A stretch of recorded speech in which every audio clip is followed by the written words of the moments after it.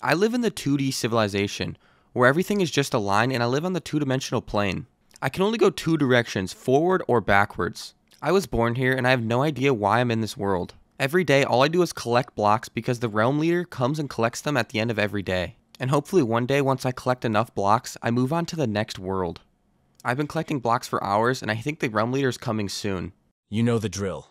Give me all of your blocks and items. You better have more than yesterday. Okay, here you go. Am I getting close to leveling up to the next civilization? You aren't even close to collecting enough blocks to get out of here. Haha. Be ready tomorrow. If you don't have double the amount of blocks, there will be consequences. And that's how it goes every day. They want more and more blocks every single time they come. I better get back to it. I'm getting really tired of this life, and I will do anything to get out of here, even if it means escaping. I was roaming around breaking blocks as I usually do when I fell in this hole. Hello? Who are you? My name's Grace. I've been hiding here for years trying to escape this place. The reason we are in the 2D civilization is because the world is overpopulated. Putting people in two-dimensional lines takes up less space. The higher-ups are evil and get to live in the real world while we are stuck here. Follow me. There is something you should see. I have nothing better to do besides collect blocks, so I might as well follow this weird girl to see what she has to show me. What is this place? We've been running for hours. This is the edge. The 2D civilizations are man-made. That's why we have to collect blocks all day so the higher-ups can build more 2D civilizations. This is absolutely insane. Do you have a plan to escape this place?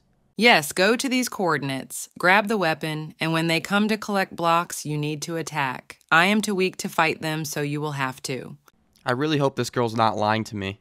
These are the coordinates she told me, but I didn't see anything, so I decided to dig down. She wasn't lying. There was a chest with a diamond sword in it. When the higher-ups come to collect blocks, they break through the border somehow. So when they come tomorrow and they break the blocks, that's going to be my chance to strike. I've never fought anyone before, so I'm pretty nervous. But I will literally do anything to escape this place, especially after what that girl told me. Here they come. This is my only chance. If I mess this up, I don't even want to know what the punishment will be. I need to remember where he breaks the hole in the wall because it's invisible and I might lose it.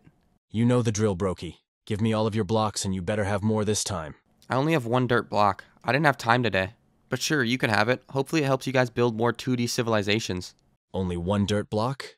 I'm gonna have to punish you. That was way easier than I thought. It only took one hit to kill him. Now I need to find the hole and mine dirt blocks to get up to it. I don't really know what to do from here. Once I get up to the hole, I'm pretty much lost, and I can't find that girl anywhere.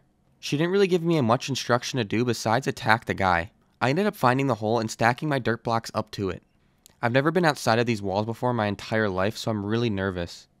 I really don't know what to do, but I think I'm going to have to jump.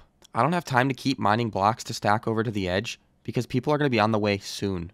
So I'm just going to go for it and jump off the edge. Hopefully I live. What the heck is this place, and who are you? Welcome. You must have leveled up from the 2D civilization. Let's get you over to the 3D civilization right away. Yep, I definitely mined enough blocks to level up. I don't know who this guy is, but it seems like he doesn't know that I just escaped. And why were there so many other portals to different civilizations? This is so weird. I've never been able to walk around before. Welcome, Pipsqueak. This is the 3D civilization. Every day I will collect blocks from you and your border will expand. Once your border gets to 1,000 blocks, you will level up. Here we go. The same thing every day again, collecting blocks.